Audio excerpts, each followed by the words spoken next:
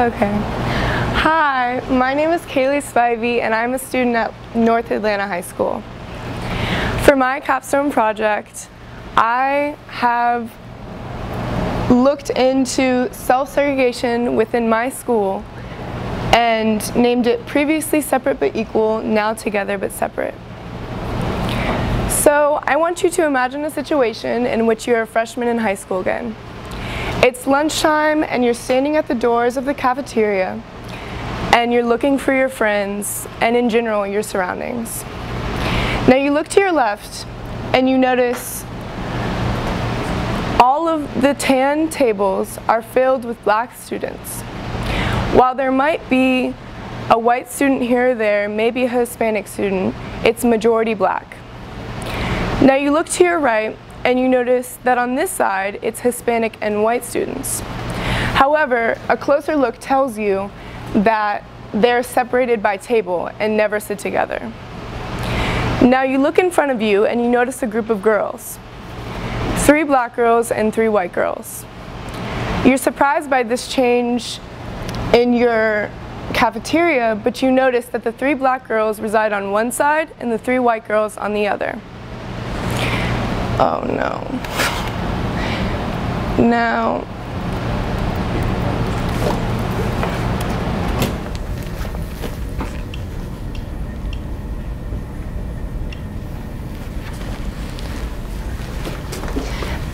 the image I just presented for you, not this one here, but the one I just allowed you to show in your mind, was a standard image of my cafeteria.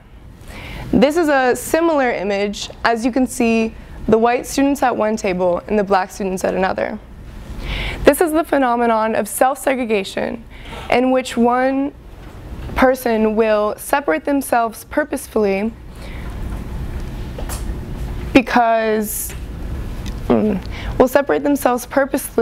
in social situations based on race.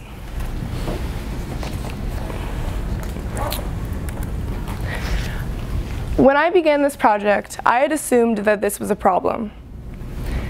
I had thought this was because people would take this on into the future and continue separating themselves, along with not being able to experience different cultures and backgrounds. Some of the students that I interviewed also shared this thought, saying things such as the stereotype would keep going on that integration would not occur, along with division would get wider as the years went on. However, as I proceeded through my empathy interviews, I noticed that some people thought it could be a solution as well. Now, in lab, we have used the design process to do our capstone projects. The first step of the design process was empathize, in which you do empathy interviews where you are trying to find a solution to your problem. Now, since I found that this was not necessarily a problem, this had gotten harder for me as I needed to realize what I was doing. But we're not going to get there yet. We're going to start with my interviews. So I interviewed 6 students and 3 teachers, all of them my past teachers or my current friends. In it, I talked about self-segregation. These are the students I interviewed. I noticed many things in what they said that I hadn't previously thought of when I had started my project. And they were all very interesting because it was my friends that I had never thought of this, that they had never thought of this topic before. So the trends within the students that I noticed were all of these trends. However, the important ones there were about 3 important ones.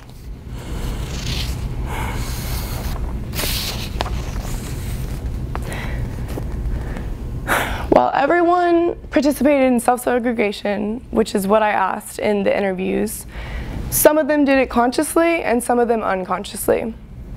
What I noticed was the students who did it consciously were the black students. They had said that they did it because that was what they were used to and it was their comfort zone. Another thing I noticed was that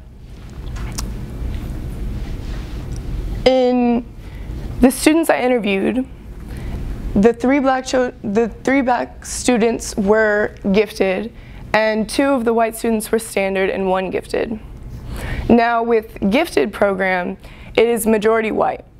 And with the standard program, it's majority Hispanic and black, at least in my school.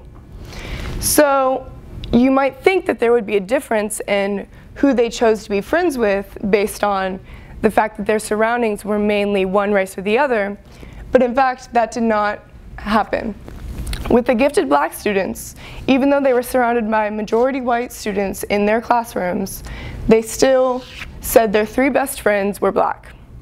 In the standard white students, in classes with majority Hispanic or black students, they still said their 3 best friends are white. I found this very interesting, as you would think that being surrounded by that would affect who they surrounded themselves with. Now these are the teachers I interviewed. They're all my teachers from 9th grade, my dance teacher, my AP Human Geography teacher, and my PE and health teacher, and they were all passionate about this. My dance teacher said that she felt it was a problem but she also felt it could be a solution.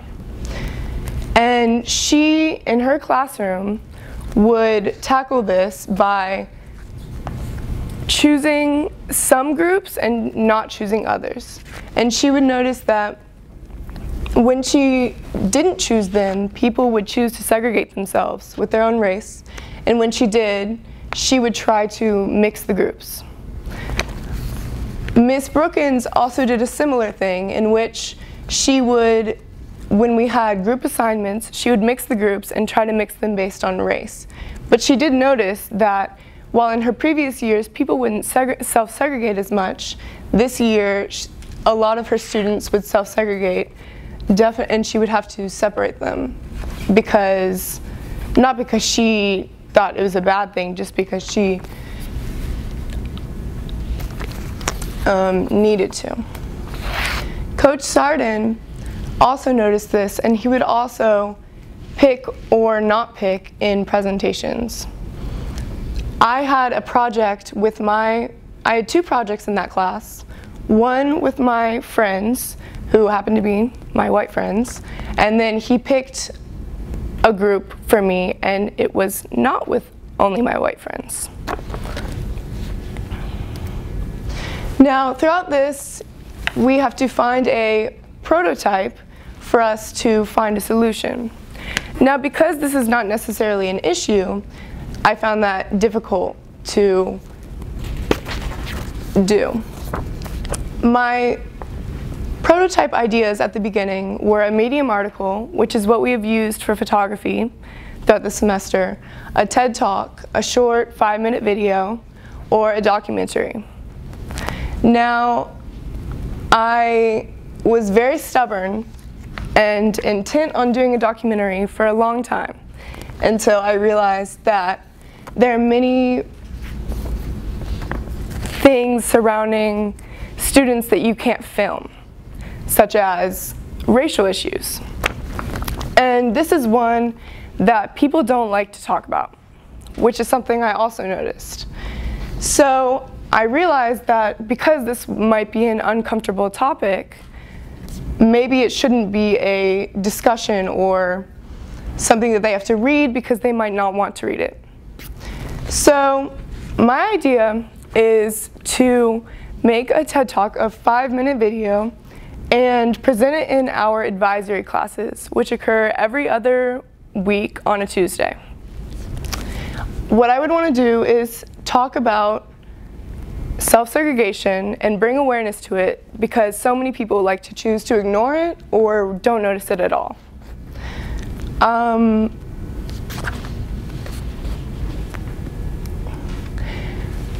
I researched many different articles about this topic, and the most important one I found was about the book, Why Are All the Black Kids Sitting Together in the Cafeteria?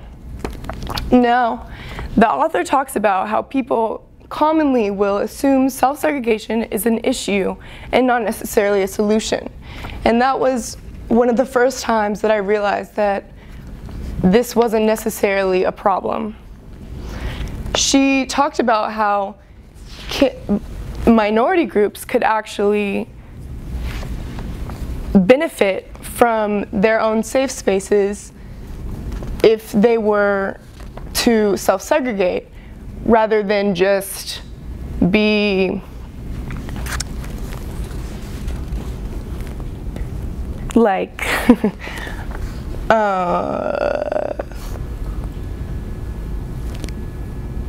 I don't know, rather than be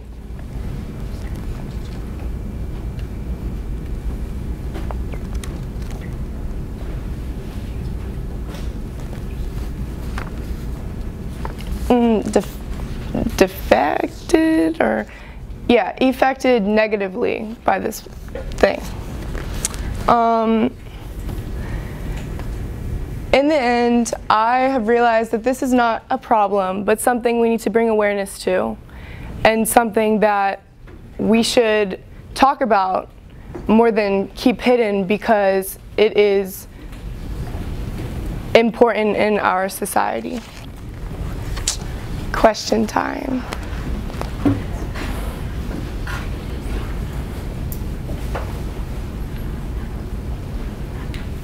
I have a question. Oh, okay. Is it my turn? I mean, you can go first. Kaylee, you mentioned that it's not like really a problem with self-segregation. When you were interviewing the students or the teachers, did they tell you that they thought that because they did self-segregate, that did not allow them to know more about other cultures, and that prevent them from being open to embracing others?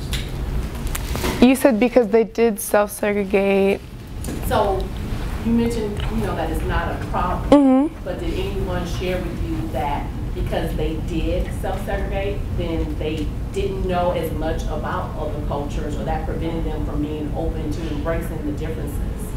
Well, my AP Human Geography teacher did say that she chose to, in teacher meetings, she would choose to sit with different people just so she could get a different understanding of things. So I thought that was very interesting, because most people wouldn't do that just because they choose to stay with what they know instead of doing that, which is also another thing that brings this about. So in your experience at Lab Atlanta, you've not really had a chance to self-segregate. So as you present this topic, how would you articulate the benefits of not self-segregating and getting to know other cultures? Well, in one of the articles I read, it said that when people integrate, they normally do better in school, in their job, and are healthier in general, just because they know more about different things, so they'll be more educated as to what they need to do. So. What makes people that are minorities feel safe in a group of only their own race? Well, what my friend said was because she was used to it, she felt it was normal and a safe space for her.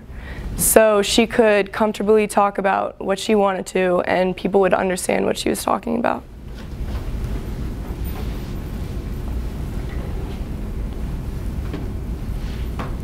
Would it be possible to, you talked about prototyping during the TED Talk, would it be possible to do, after you've done your TED Talks and advisement and had that portion of your presentation pushed out, is it possible to do a social experiment inside that same cafeteria where you kind of actually force different cultures to sit with each other and see how that would come off, and maybe for a set time period? Well, the problem with that is this is not something that you should force on anybody, because that'll just make them not want to do it even more. And because it can be a safe space for people, they might feel alienated or somehow like they have done something wrong. So that would, I don't think, be a good idea.